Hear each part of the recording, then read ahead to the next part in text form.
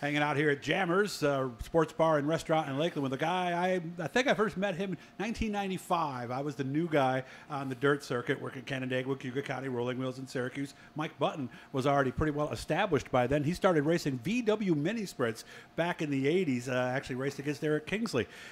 Picked up his only win in that division at Brewerton. He has not won in a sportsman since, but he hopes to change that. He has wins over the years, Cuyahoga County, Rolling Wheels, Canandaigua, Can-Am, Paradise, Fulton, Utica, Rome, and remember old Gas Sports Speedway. There's one for you guys that we haven't mentioned in a long time. He finished 10th in points at Brewerton in the sportsman division. First of all, how we been? Oh, we've been really good. So everybody's healthy. Yeah. So, of course, you're a father-in-law now. Oh, yeah. Mm-hmm.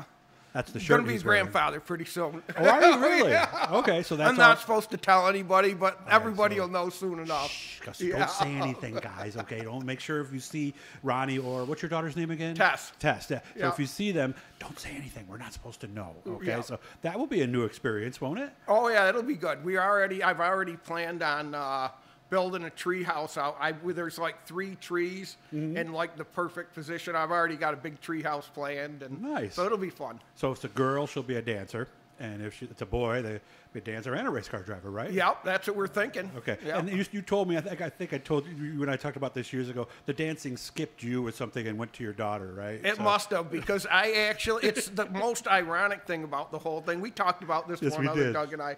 And we got talking about different things that we did. They had, and it was only the father's dance. Oh. And I did it for 15 years. And you mean she was coming up at the dance places? Okay. Yes. And during that 15 years stretch is when I won probably 90% of the races that I've won. Really? So the dancing helped your footwork, baby. I have no idea what it did, but that's how it ended up happening. All right, so Tess, make sure to get Dad back on the dance floor this year, and he'll get back to victory lane. You told me, I remember a couple years ago, you had a slug of a motor, but we made a change there. But another change you mentioned, the son of somebody we knew pretty well back in the day, is really what turned your season around, at least there at the end. Yeah, my brother, we struggled, and I mean, I swear some nights I'd leave the track, and I'm like, I'm just getting too old. I remember I saw maybe those it's nights. time that I just sat up there and just watch. Mm-hmm. And Ronnie and we got a lot of other guys that we work with, and so then we got working with Brandon at Dig Shocks, and he gave us a setup that he's like, I want you to put this on the car, and I want you're going to tape the coils so you can't move them, because we don't need to be adjusting them all the time. And he's like, just go there and race it. And he gave us a setup, and we've done the bars, and tried the, been on the coils. Okay. And I'm like, this is not going to work. This is not going to work. And then come to find out, I was a little better driver than I thought I was. Really? I'm like, maybe I'm not as old as I think I am. Where was it better? It was just all the way, all around. It was just track, like it was like driving a different car. Wow. Yeah. Okay. So if one was a little bit different and 10 was totally different, what was it?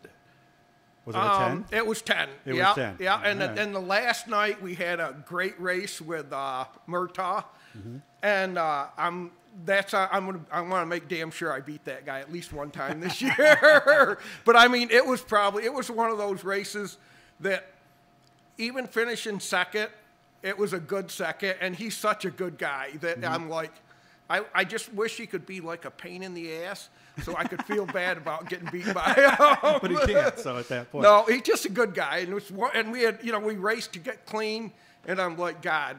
But I felt good because he's a young guy, and I'm like, you almost got beat by the old man here. You would have felt, and you would have sure you would have reminded him and his dad about that too at some point. Yeah, right? And it's funny because him and his father, him and I are good, pretty good friends too. So we bust each other once in a while. Yeah, he's done a lot for the sport. He does the go-karts out there too. So so I can imagine at that point you were pretty psyched for Outlaw Weekend, but you had a problem you told me you hadn't had all year. Yeah, we went to Outlaw, and we finally got the car going. We were looking like we wanted to just qualify is the key there. And we had a bad draw when we went through the gate. But we've had bad draws, and then I went out there and we had brake problems the whole weekend. Yeah. and it's, I don't know, and I know other guys that have gone through it, and it seems like it's one of those things that at the track, it's just hard to get it straightened out. What was it? You know what? We really don't know, because that was the last time we raced, so we pushed it in the garage. Well, did you have a pedal? It had pedal for about 2 laps. It had great brakes as long as you were in the pits, but as soon as you got on the racetrack, about 2 laps in, it slowly fade away. So you started with master cylinder and look at the lines. Yeah, it's probably, it needs new master cylinders. I think after 6 or 8 years, probably need to be replaced. Oh, that's that old. I guess I didn't think you got that much out of master cylinders. Well, most guys don't. Oh, yeah, okay. Yeah. Well, you're more experienced. You don't brake as much. You go in a lot harder than the young guys do, right? Yeah, I'm just pretty resourceful on that stuff. So how's the car look now? We've been working on it, and so we'll get her back together. We got some changes we're going to make, but pretty not too much, right? No, we aren't changing a lot, yeah. and but it's just a lot of stuff that we ran last year that kind of needs to be repaired, and a few updates, and hopefully we'll be back to Brewerton again Friday nights. Strip it down to the frame and all of that? Nope. This will be the first time, I think, in my career that we haven't stripped it right down. Okay, nope. But obviously we looked at the welds and all of that kind of stuff. Oh, yeah. And we had gone it and had Art Holiday go through it last year, and he had done some work on it for us. Okay. So, and anything that needed to be fixed, he had fixed. So we kind of keep track of it, and our best bet is just take it right up there and have him do it. So outside of the new master cylinder, what areas are you thinking about upgrading? It needs a new rear end. Okay. That's going to be the biggest change. And What's then, we got to change a couple things with the motor and. Okay. Well, what's a new rear end run you nowadays? I don't even know, because we haven't bought one in so long. And you need everything, right?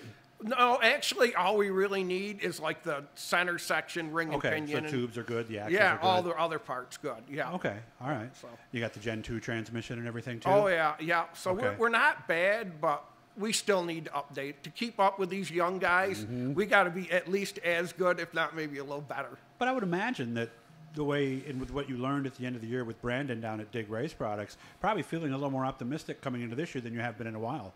Oh, yeah. Last year, I mean, I really was kind of still like we were guessing.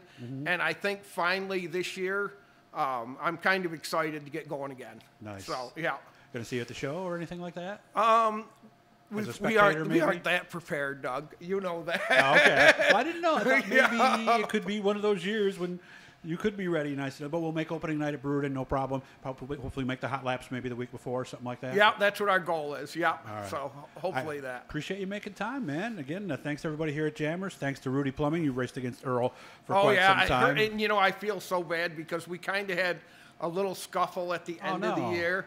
And I got to get a hold of Earl and say, man, well, here's how you can do it. 315-638-RUDY. Oh, I got his number on my car. It's the worst thing. Oh, that's right, because he helps you out. So they're right there in Central New York, guys. They helped us out with a little problem that could have turned into a big one. So thanks for them. And whether it's, again, a sink or a big deal, water heaters never go at 2 in the afternoon. They always go at 3 in the morning. Rudy's the guy to call. And you know what? I can tell you one thing. My mother, who is, God bless her, has been involved in this sport forever.